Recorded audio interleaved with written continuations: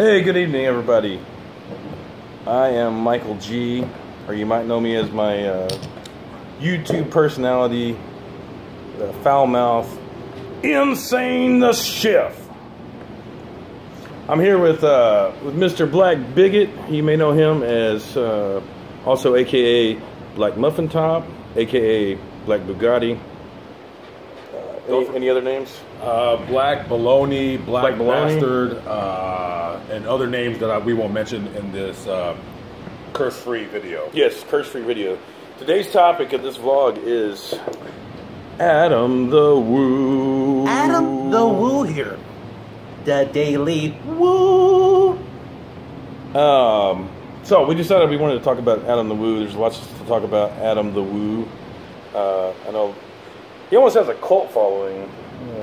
Yeah, he did. As a matter of fact, I found out about his cult following when I did a video about being in Hollywood with him and kind of mentioned his name in some titles of my videos, and I got a lot of rough comments on them. Yes, the Woovians, they call themselves. He has 153,000 protectors on the Daily Woo channel. On the Daily Woo, Yes. and then 360 or 70 on this main They channel. love him, they love him, they love him, they love him, they love him. So some of the things we were going to discuss today about Adam the Woo is why people like Adam the Woo. What's the draw to Adam the Woo? Why is he became such a popular figure on YouTube? With the cult following, we'll call it. I know that I've seen some of his videos where he's doing a meet and greet. There'll be thousands of people there in the middle of a mall in the middle of Texas or wherever he's at. It's almost unbelievable. Like rock star status. I was in San Antonio when he had a meetup there, and I swear to God, at that time I didn't know who Adam the Woo was. I only heard of Adam the Woo because of Dave Hughes mentioning him in his videos. And when I was gonna go to the mall where he was with the Carpetbagger, and I was gonna go there and pretend to be like a fanboy. I was gonna make my own video, and I noticed that the line to meet him went like around like the mall. I know that Adam he was formerly in the band Guttermouth, and I literally thought he was such a famous musician that that was all his fans, so to speak. But it wasn't fans from the music; it was fans from YouTube. And we're talking about the band Guttermouth. He was a part of that. He was also earlier on in a local band, and we'll get into a little bit of where Adam came from. But he was in a local band there in St. Cloud or Kissimmee area of Florida. Then somehow, I'm not sure exactly how he linked up with Guttermouth. He met Justin Scard, linked up with Guttermouth, went on tour with them, and so we'll kind of start, I guess, at his upbringing, how he became Adam the Woo. From his videos, he talks about how he was raised by a preacher. They moved a lot. He spent time in Oklahoma, and then eventually his formative teenage years were spent in around the Orlando area in St. Cloud, Florida. He was homeschooled, and I think a lot of his I think he has a lot of tattoos, a lot of stuff that you wouldn't think a son of a preacher, the homeschool kid would have. But man, he doesn't drink. He says he doesn't curse in his videos. Very family friendly. Doesn't smoke. Very family friendly. The kids love him. But I think a lot of maybe the tattoos and stuff comes from maybe his exploring himself after he got out of the upbringing. Maybe when he being somewhat rebellious as a kid. I mean, when you have kids, they're gonna, of course, fight you back and talk back to you, and in whatever form they choose. Now, a lot of people, I noticed. We'll get into some of the stuff later on. Later on in his video and his vlogging career. But I did notice a lot of people commented over the summer, especially when he moved to California again for the second time. They were commenting, "Are you gay? Is Adam the Woo gay?" and all this kind of stuff like this. And you can look back at his old videos and tell that he was definitely not gay. No, I don't know where the part about him being gay, because I don't honestly. I'm not gonna lie. I'm not gonna BS anyone out there who's watching this. I don't see anything gay about him. Now some of his videos that I've watched, he seems to be very childlike. Yeah. A little annoyingly childlike, especially with the Disney stuff. But going back to those early videos, he had some chicks in there. Some really attractive chicks. To yeah, say the least. he was in it to win it. Some very good looking. What was the one girl's name? Miss Electra? Miss Voltage or something like that. Very, very nice. A fine piece of work. So I think probably that a lot of that was probably from playing in the band, having some groupies, and he's like, they like, what do you do besides playing in the band? He's probably, I'm out exploring stuff. You want to go with me? Sure. And then why not? Why not? So I really don't think that the people saying that he was gay is, I think that's complete BS. I don't think there's trolls. You got trolls, you got haters. They'll say whatever they want to say, because this channel is family friendly. So he's not, again, as we explained, he's not going to cuss. He's not going to be a bad, quote unquote, not a role model, but somebody bad that you don't want your kids to watch. Kind of like me. Kind of like Mr. Bugatti. I wouldn't want my kids watching me. So. But so he does a lot of different subjects, and that's one of the things people like and dislike about him. The subject matters he does. For me personally, I love his when he's out traveling the back roads and getting. One thing Adam does really well, I think he really researches the area he's going into. He edits very well, and he shoots very good videos. And for me, I love seeing the back road stuff. I can't stand the Disney World stuff. It's been done over and over and over by so many vloggers, and him included. He's probably done 300 videos on Disney properties. And so for me, when those come up, I would always tune them out. And that's not my subject matter. Some of the other stuff he did, the movie locations I really like. A lot of them, because I'm about the same age as Adam. I'm a couple years younger. So some of the stuff, like when he was going in and doing Pee-wee's Big Adventure, I mean, that was a popular movie when I was, how I rolled. Ernest Goes to Camp, I thought was really good. Is Ernest still alive? Ernest died. The guy who played Ernest died of lung cancer. Oh, man. Because he likes to smoke a lot of cigarettes. Oh, that's not good. No, and Adam Lou will tell you, don't smoke cigarettes. Don't drink. Cigarettes are bad. Bad. So it's pretty much, where is Adam the best? You've got to. That's why I think he has such a big following, because he does so many topics. Somebody's going to like that topic, not like the other. Like this topic, not like the other. Right. And so that brings him a lot of extra viewers. I think the family-friendly stuff is good, because then people bring their kids to meet him, and he has this following that's going to continue on. Mm-hmm. Now we get more into the last few years of Adam.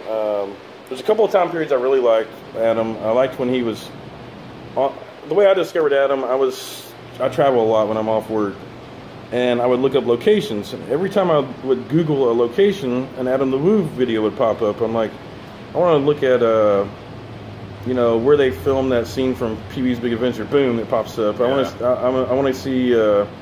I'm in Savannah, Georgia. What's to do? Boom. Adam the Woo video pops up. I'm in. Take the kids to Orlando. Boom, and Adam the Woo video pops up. He's everywhere. I'm like, who is this guy, Adam the Woo? And how's he been everywhere?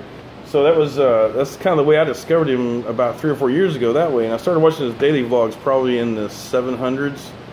And there was an element to that I really liked, and it was the fact that he was living simply. He was doing what he wanted to do. And when I started watching him, he was in Gatlinburg, Pigeon Forge area, and I thought it was super cool, because I've been there 3 or 4 times when I was a kid. I took my kids there, and I was like, that's awesome. This guy's out here. He's living his own life. Nobody's telling him what to do. He didn't have to punch a clock. He's making it. And I think there was an element to him when it was the live simply. That was kind of a draw for a lot of people to him. And I think a lot of that changed once he got into later on. He moves to Anaheim, which kind of took the luster out of it for me, because it wasn't so much traveling. And I understand the guy. Just because you're vlogging every day, you still have to have your own life and do the things you want to do. I could not imagine personally vlogging every single day of my life for over 5 years, a daily vlog. No, you get mentally burnt out. I mean, Oh yeah. there was times where I was making videos every day, even 2 or 3 a day, and then some stuff happened in my life where I got kind of depressed, so I didn't upload for a while. You know, I still do videos every day, but to be on the road for all those years, and more times than not by yourself, and then you know, he got a lot of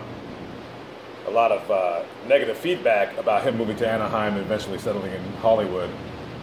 People were mad and upset that he was not, you know, careening around the country, showing this and showing that. And people have to realize, you know, that, I mean, I know the reason why a lot of people like to watch him is because he shows them places where they, you know, more times than not wouldn't get a chance to go to, and he shows it in a way very cleverly, like almost like how you were saying, how like you're there with him. Yeah, you're almost, you feel like you're actually there with him. You're actually talking to the people he's talking to. The way he films is almost, it's genius the way he films, because it puts you in that time and that place. And the little old lady at the museum or the diner that he's talking to, you feel like you're there with him, experiencing that with him. And I think that was a huge draw. Correct. And but on the other hand, at some point, after years and years of doing that, you know, and you can see he's went through relationships, he's had breakups, and you're still vlogging every day. And I couldn't imagine after breaking up with a girlfriend or whatever, and then having to vlog that day and the next day, and you're going through a lot of emotions,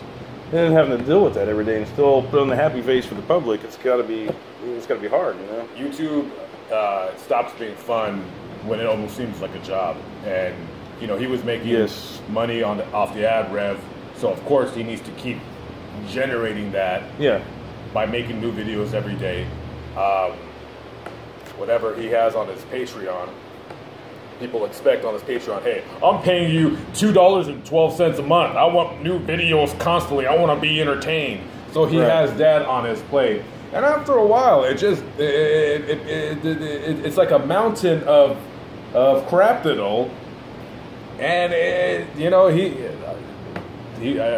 not saying he snapped, but he just got a little tired. He had to take a break. I think that happens. I think the reason he went to LA, I mean, it was a controversial move, you know.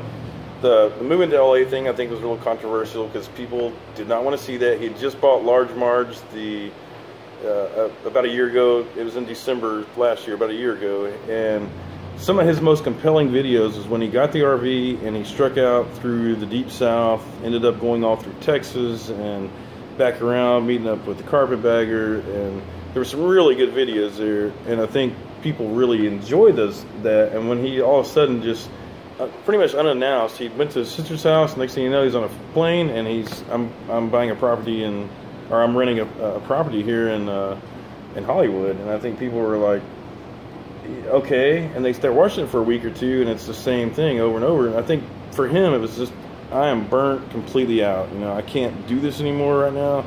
I need a break mentally. So he's doing a lot of shorter vlogs and just him walking around where he could go enjoy his day. And then he started getting the feedback because of Patreon. People are putting money in, and he's getting that lashback of, hey, I'm donating $10 a month. I'm donating $20 a month. Oh, where's I'm not getting my money's worth, and that's got to be hard to deal with, you know. And he had made a video about that he was stopping, and I love this video that he did. I'm stopping Patreon. So he's saying, don't give me any money. Don't subscribe to my Patreon. But of course, he doesn't cancel out his account. Cancel out the Patreon. Oh, of course not. Well, I mean, how much was he getting on his Patreon? I'm not sure how much he's getting. I know he had like 600 or 700 Patreons. I think he was getting about $1,500 a month. Yeah, $1,500 to $2,000. He was getting almost $2,000 a month on his Patreon. And at that time, I made a video about why in God's name would you shut your Patreon down? It doesn't make any sense. Let me explain something really quick. I am all for the quote-unquote what they call e-begging, when you're begging for money from your subscribers, so to speak, you're begging. I'm all for it. Yeah. Because the way I see it is, you know, you like somebody on YouTube, you enjoy their channel, you enjoy their work, and you want to kind of send them money. You know, I've sent a couple people from YouTube, like, you know, on the super chat, a couple times. You know what I'm saying? You know, I support my fellow YouTubers. You know what I mean? I send $5 and $2, whatever. I don't care. And I was like, why in God's name would you want to stop your Patreon? Why would you want to do that? And, you know, that doesn't make any sense. I say like this. If someone wants to give you $20, take it. Yeah.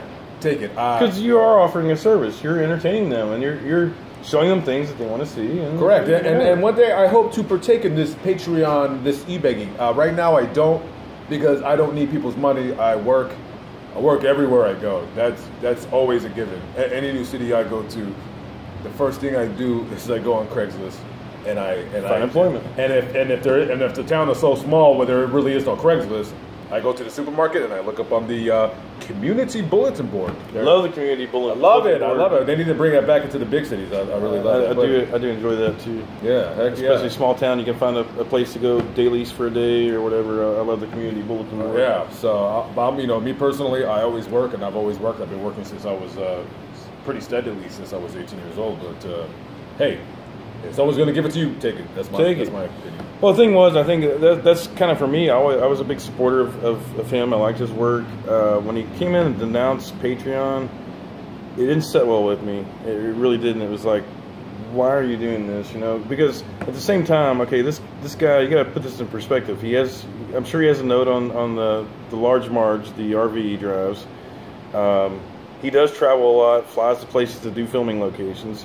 He gets an apartment in Hollywood, which is probably, I don't know, $1,500, $2,000 a month. Or I don't know if he has a one-bedroom, because my sister lives in Hollywood. She has a one-bedroom apartment, and she pays $1,200 a month, and that is a deal.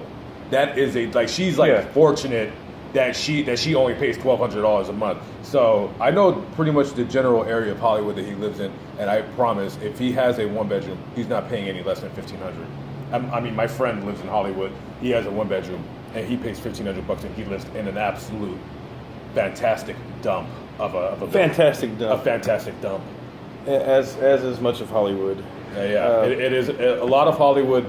I mean, for people that have never been there or never lived there, I was born in Hollywood, and I was raised in Hollywood, so I know the streets like the back of my hand. I mean, it has been cleaned up over the last 10 years, but a lot of it is a dump, and Hollywood, to me, in my personal opinion, is one of the biggest scams there is out there in life. Out there in life. Yeah. So this has to be a tremendous burden on him. At the same time this is going on and he's announcing Patreon, YouTube is in the midst of demonetizing videos, taking back the ad revenue for people. Yeah, they're big time. A lot of people are hurting. And so the timing of it just seemed completely off. It seemed like to me that he had finally snapped. You know, it got to him. It was too much to handle. He needed a break, and I could see the weeks leading up to him stopping the daily vlog was coming. You could just see it, and the way his videos became more rants, more walking around in one location, staying in one location, ranting about. There's a couple of rants leading up to it. He ranted about. He was being somewhat of a SJW, which are people I don't really care for. Telling you, watch what you say, watch what you put out there on the internet. Yeah, I mean, you just see he was fed up with everything. I'm tired of this. You know. So for me. The move to LA was not good for if that's your business. If you make your living off of YouTube, to me, you take a vacation. You can announce on your stream, hey, I'm taking a few weeks off. Go out to LA, have a good time. Go to Disneyland. I know he loves Disneyland or whatever. Yeah. And then get back on the road and do what people enjoy seeing. What makes your living for you. I mean, it's like my job. I can't go out and travel all the time because I have a responsibility. I have a job to do. Of course, yeah. And I think if your job is YouTube and traveling, maybe go somewhere for 2 weeks and get away from it all. But you still got to remember this is how I'm paying my bills. You know. And I think a lot of those guys, a lot of vloggers and all, they get in that routine where it just becomes too much, and the drive that was once there is not there anymore, and it's like that anywhere. Especially like if you're vlogging for 5 years. If I work at a job for 5 years, usually I can stay at a job for about 3 years, and then I'm just, you get tired of it. You get tired of the same thing every day. You get tired of doing the same thing. You want to do something. You want to do something different. You know, and I don't blame him for wanting to stop the Daily Woo because, you know, he has bills. He needs rent. I don't know if he still has his apartment or he probably sublet it. I'm sure he did, but he does have that note on that RV of his. And at the end of the day, money's nice. We all need to make a living. We all need to make money, but your mental health should come before any kind of financial. And with Adam, I don't think he's out for the money aspect of it. I think he needs to pay his bills, of course. And I don't take him as the type to be very money hungry, or anything of that kind. You know, I mean, no, it's nice to make a nice little living making videos. It's great. I mean, I'm sure that's a dream job for many people. I kind of had that job for a couple of months before you did before I got, you know, but it is what it is, and it's once you have it, it's you know, keep that gig. That's a good gig. Very good gig. Get paid to show videos. So wrapping things up, I think you know, for Adam, to me, I think he's got the personality, almost like it could almost be like an Anthony Bourdain of showing. Definitely should be on TV. Should be on TV. Without a doubt.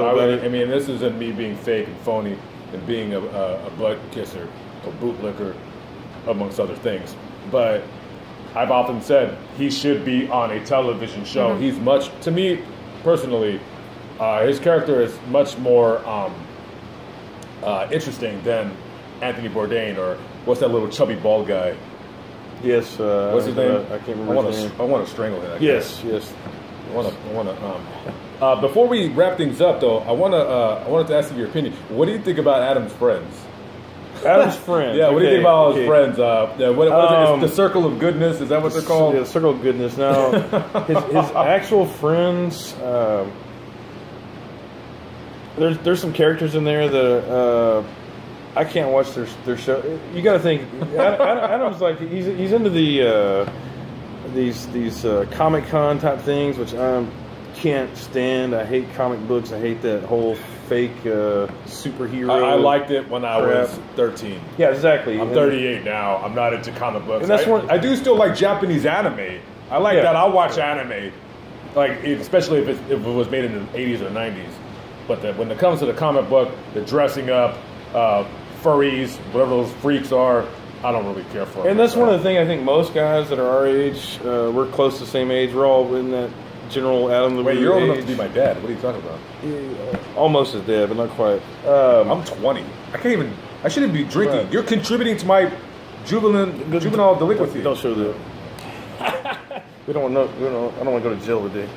But anyway, like oh, this is sponsored by, what is this?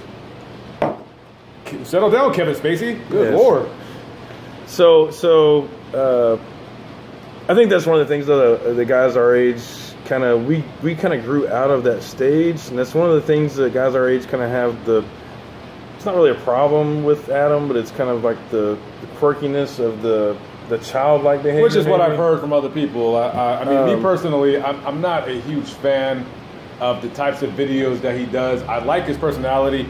Travel videos, to me, I'm not really particularly interested because I do that. You travel, yeah. Yeah, it's like if I'm bald and I'm watching another bald guy about a video about how to shave your head. I'm like, well, I shave my head too, so I kind of don't. I'm not terribly interested. The more of the videos that I watch on YouTube is anything to do with video games from when I was a kid, when people review them, people talk about them, or politics, political rants, or channels like mine, where a guy doesn't have a particular direction of his channel. He just turns on the camera and he just goes all over the place. And which is F-bombs, and I love that. Which is how I came across your channel, because I like the rawness of just, you never know what you're going to say, you know. Just hit the record button if I'm pissed off that day, if I'm angry. You know, I like that. I'm not about, a lot of people have told me, hey, why don't you like start making more kind of like kid-friendly content? And I'm not saying I'll never do it, but that's just not in my nature. I sometimes if I'm angry, I mean, instead of me calling my friend and be like, wah! You know, I'll just hit the record button, let it out, and that's it. So, you know, I've watched some of Adam DeWoo's videos. You know, I'm not you know, like there's a lot of people like that. Like some of Adam's friends, Carpetbagger, Justin Scard, Jordan the Lion. Who else is he friends with? Just name all these guys. I want them all out of there. That's the main guys. Main guys. Yeah, I'm not saying they're bad. I'm really not saying they're bad. I just don't really care. I mean, I've watched one Jordan the Lion. He's okay. He's actually okay. He's all right. He's all right. He's not. He has some type of a personality. I'm not particularly interested in his videos, but you know, of those three, Justice Guard tends to just personally. I don't like his style. He really just he uploaded a 35-minute video of Disneyland. Cringes. I'm not going to. I'm not going to watch that. I can't watch his videos. There's something about that the hey, you know, the really high pitched stuff. And I have never. I've watched a Justice Guard video for about 2 minutes. Yeah, I just not interested. I've watched Jordan the Lion. I did watch 90% of his video. He went to he showed the high school of some movie that was filmed, Karate Kid or something. Carpetbagger. Carpetbagger. I've watched one Carpetbagger video, and that was the one where he was crying about people bullying him, and I felt bad for him.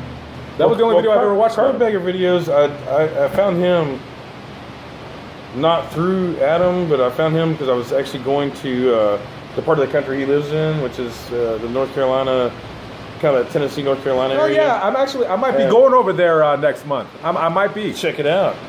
There's but yeah, I do like some of his stuff because it's showing stuff that I really like that part of the country, the Gatlinburg, Cherokee area, and he has a lot of stuff in there in that area, so I do like his content because of that. When he goes off on some of these other things, I don't watch those videos, but the ones that are on the subject matters I like, I do watch.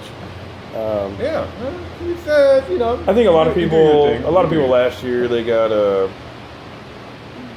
the trolls seemed to got to all of those guys last year.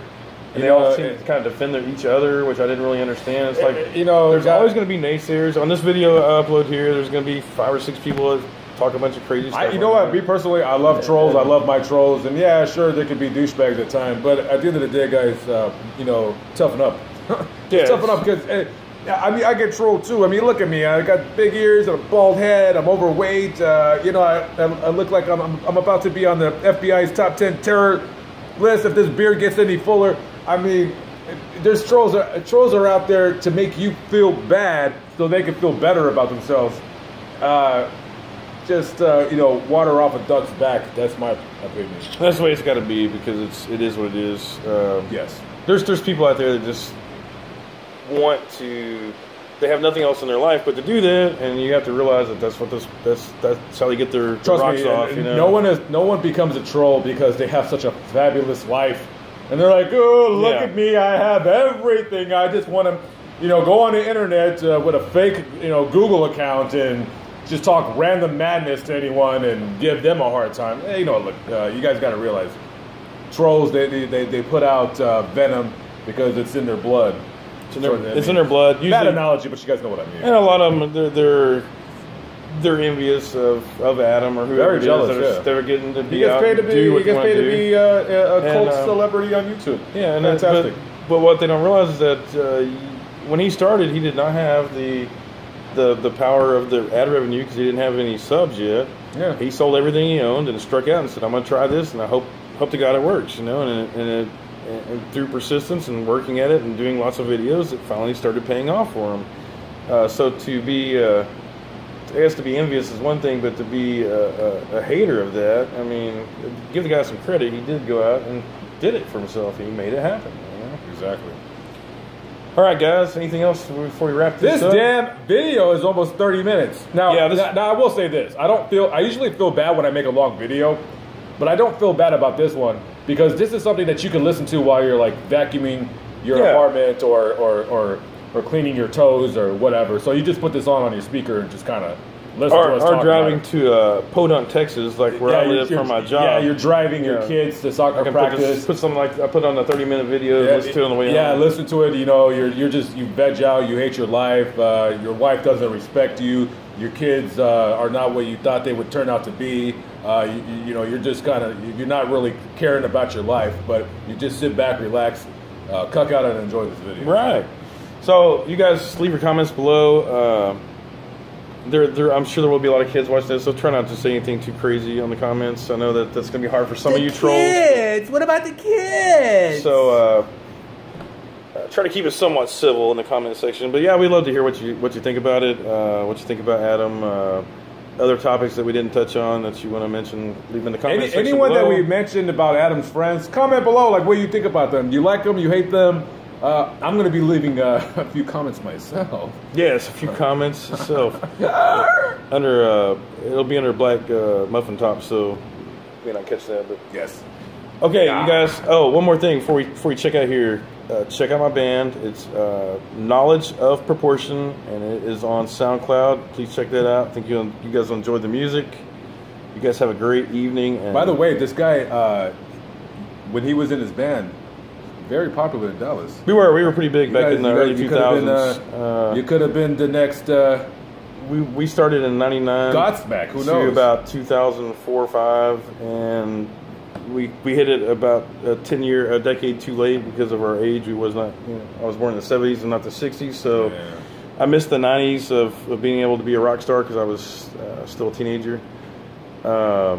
But if we'd hit it a little earlier, maybe, who knows? And now who rules the musical landscape? DJs. DJ. I hate DJs. I got a couple of choice words for you guys, but there's possibly children watching this video, so I'm not gonna go and tell you guys what I really think. But you know, my subscribers, you guys know what I really think. But Check it out. All right, you guys, have a good night. thank you for watching this video. I know it was long, but hopefully you guys, whatever. So We'll catch you next all time. right, yeah, I gotta go wash these dishes, right? Oh yeah, dish time. Yeah.